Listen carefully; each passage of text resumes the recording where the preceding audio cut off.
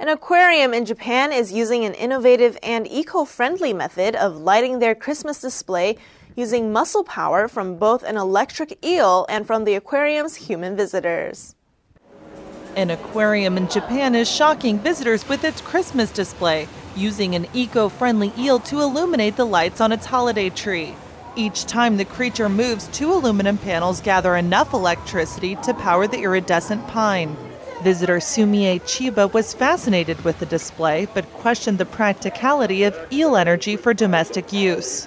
It's not appropriate for home use yet, but if this was possible, I think it's very nice and extremely eco-friendly.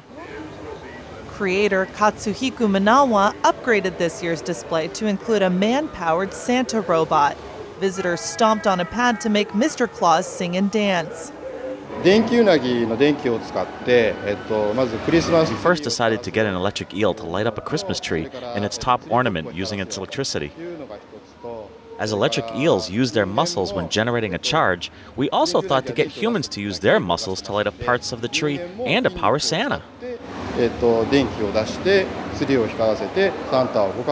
For 5 years, the aquarium in Kamakura, south of Tokyo, has featured the electric eel to encourage ecological sensitivity. The display is open now until Christmas.